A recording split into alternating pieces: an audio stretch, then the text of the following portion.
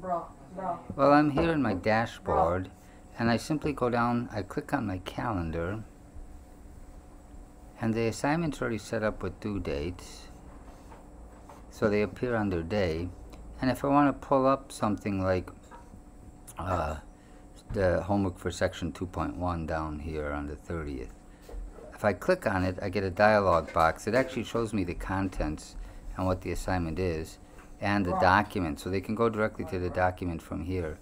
But from the top, I can also click on that and go through to the full assignment that the student has in their view from the student.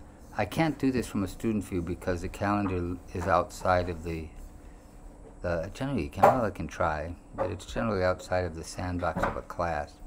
So if I'm in a class, the student would see this, and they see the 2.1 assignment here.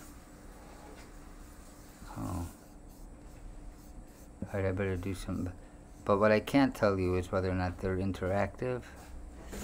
I think they are when they're in, but the test student isn't, maybe. Oh no, they're interactive. These are live.